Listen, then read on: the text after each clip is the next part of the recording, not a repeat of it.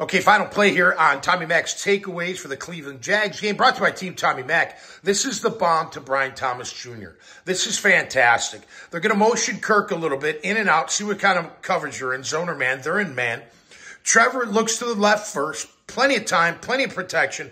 Brian Thomas does a great job lulling the guy to sleep, then turning on the afterburners when the ball is in the air. He uses a nice shoulder nudge to make sure that guy can't hold him at all and get in his way, and makes a great catch. Everything was great. My question is, why did it take so long? It's 2 minutes and 29 seconds to go in the third quarter, and you're not throwing any of these kinds of plays. I think it's a fantastic call. Let's see more of it. Let's roll the tape.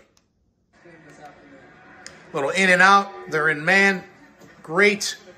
Drop back. Looks left a little bit. Oh, he's wide open down the middle. That's where he throws it best. Great catch. Great call. Great throw. Let's see more of it, Jags, and more right here on Tommy Mack's Takeaways.